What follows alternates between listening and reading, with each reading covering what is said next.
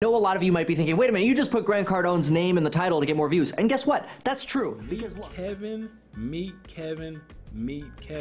He is one of my favorite YouTubers right now. Why is he one of my favorite YouTubers right now? Because he's always transparent and he tells you exactly what he's doing. Now, I've told you guys about leverage and authority. I've always preached that to you guys for a long time. What Meet Kevin has just did was reveal that I was right this entire time about the pace of his growth of his YouTube channel. I was right the entire time, and how you guys can imitate that if you have a YouTube channel as well. I know I'm going to take a few of these ideas that he's laid out, and since I know that it's a proven model now, I should be able to make this work as well. So I'm going to show you the clip just proving to you that I was right about leveraging other people's brand and authority to grow your channel. So watch this clip right here real quick. I'll start with saying that I really appreciate the way Grant Cardone handles the fact that I make videos talking and adding perspective about things that he does. And look, I know a lot of you might be thinking, wait a minute, you just put Grant Cardone's name in the title to get more views. And guess what? That's true. Because look, the very first videos that I made on YouTube for the last 6 years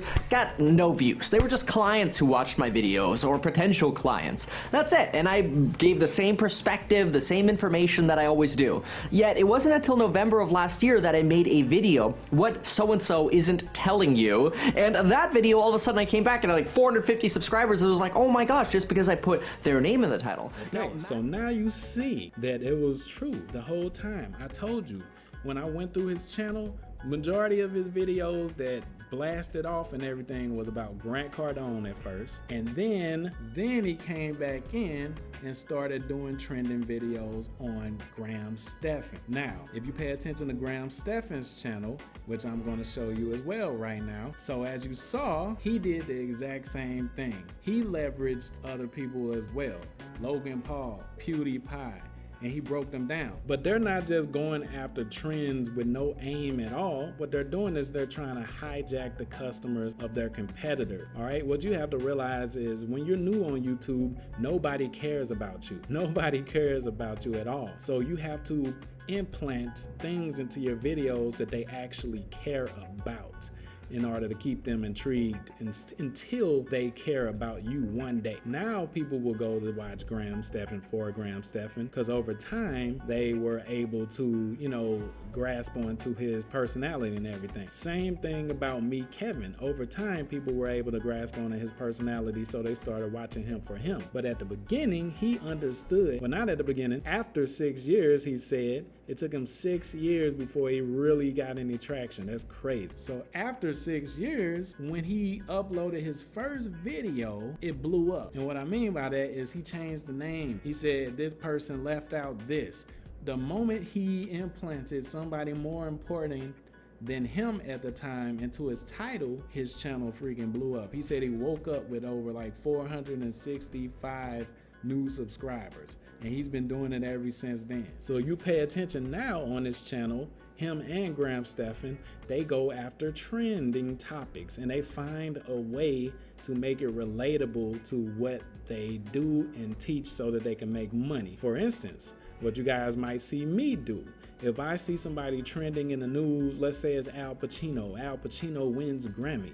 I know his name is trending now. So I could take that title and relate it to what I do. And I do real estate. So I can say Al Pacino wins Grammy and at the same time reveals his real estate portfolio. Or Al Pacino wins Grammy as we reveal his real estate portfolio. So we can just show you how much his house was worth and, you know, all of that stuff, blah, blah, blah. And if you want a house like that on the market or whatever, then reach out to us. So we can leverage that traffic about Al Pacino winning that Grammy, because that's what people are going to be searching, but we can pivot it and make the story about us and get a little bit of those subscribers and hopefully get some of that money. So this is what Meet Kevin and Graham Stephan was able to realize, which is why they had exponential growth. Okay, so at the beginning, when you're at the beginning of your YouTube journey, you have to remember that nobody cares about you. Some of you watching this right now might not care about me. You're watching this because the title had Meet Kevin in it and you wanted to hear what I had to say about him. You thought I had beef with him or something. No, I like Meat Kevin, okay? But eventually what will happen after you guys watch me for long enough, then you're gonna start watching me for me instead of for whoever else I'm talking about, because you're going to like my personality. Some of you, make sure you subscribe. Some of you might leave, but others will, the ones that are smart will subscribe so that they can learn real estate, so that they can learn joint investing, okay? So the same business model works for everybody on YouTube. Leverage other important things that are trending until people care about you. You have to get out of your own pride. A lot of you guys are growing slow because you're prideful. Your mother's programmed you to believe that people actually, the world is supposed to care about you. No, the world doesn't care about you. So you have to put things, I guarantee you, implement this today on your YouTube channel. Put things into your video that are trending, that people actually care about at the time.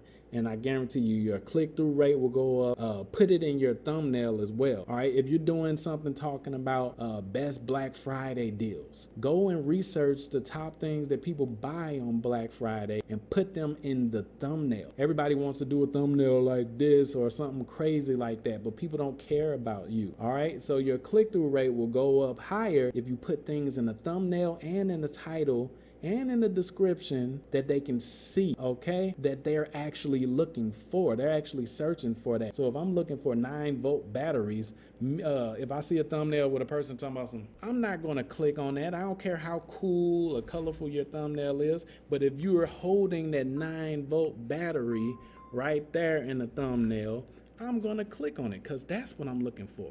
You have to make the model, you have to make whatever they're searching for be the main event of the video, because they don't care about you yet, okay? All right, so that's what you want to do. So that's what Meat Kevin did. When he revealed that YouTube strategy, I knew it because I grow news channels.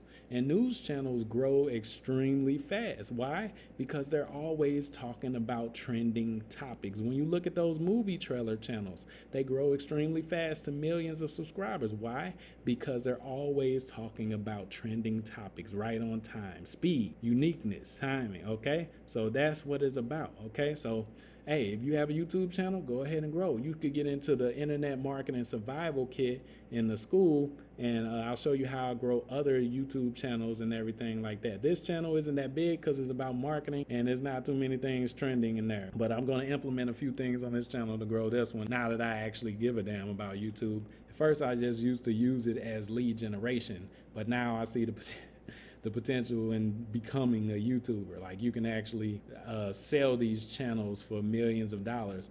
Also, Joe Rogan made 100 million or more moving over to Spotify just because of his YouTube channel. So I see the potential in it now, so I'm gonna kill it. Watch what I tell you, all right? So you guys need to do the same thing. Use the Meat Kevin YouTube strategy.